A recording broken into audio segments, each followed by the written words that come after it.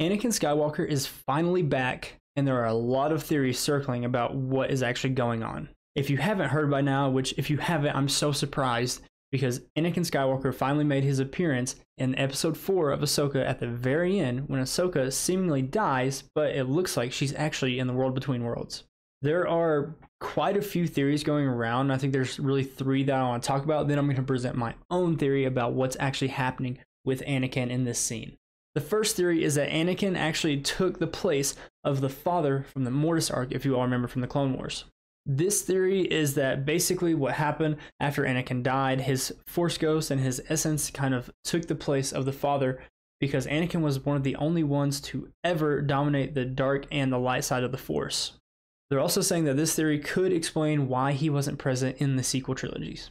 It also kind of makes sense just a little bit because Ahsoka is kind of the embodiment of the light side of the Force at this point, especially after the Mortis arc.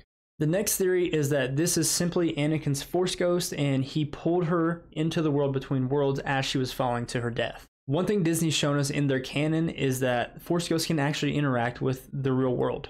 They showed us this through Yoda striking a tree with lightning, and we also seen Luke catch his lightsaber as a Force Ghost.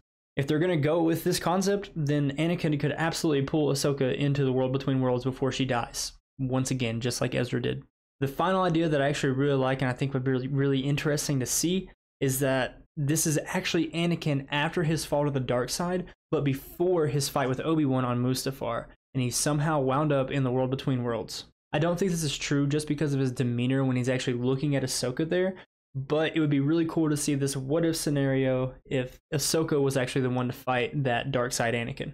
So with those theories out of the way, here's what I actually think is going on.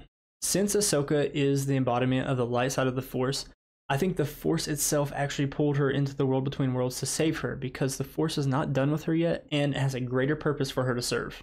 I do think it's Anakin's Force Ghost, but I think the Force is allowing them to communicate with each other in the world between worlds because she has a very important lesson to learn.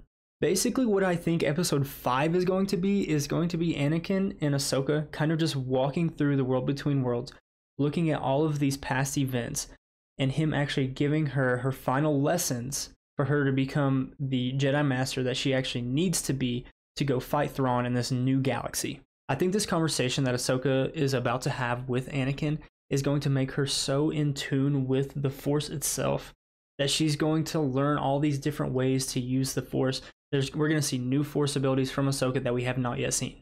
Anakin coming back in the Ahsoka show is absolutely one of my favorite things in all of Star Wars right now, and I cannot wait to see what they do it. The truth is that nobody actually knows what's going on because Dave Filoni is a masterclass writer, and we've seen that with the show so far.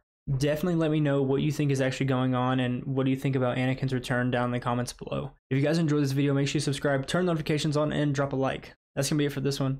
Catch you guys in the next one. Peace.